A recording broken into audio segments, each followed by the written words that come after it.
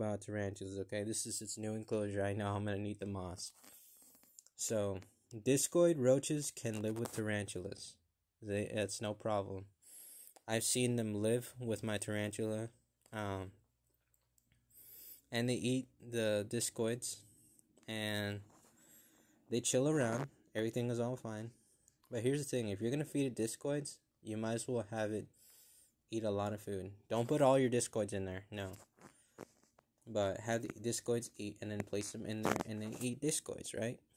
So also discoids can be like roaming around here, and it wouldn't be a big problem. They wouldn't try to bother the spider, and they're just chilling. So if you want to add isopods and other to make it like a bio enclosure, you can also think about putting some discoids in there with some plants. And yeah, because discoids do what they do, and isopods do what they do, and they could chill with the spider.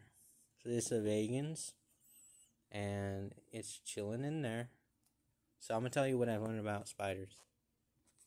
So when their legs get white after molting, you want to leave them alone for about a day or two, and you want to feed them probably in the third day or the fourth day. And they don't eat every single day, so they stay fine. Just make sure they always have water. This has water. And you can also clean the water bowls. Sometimes they get to a different color. You can clean it up.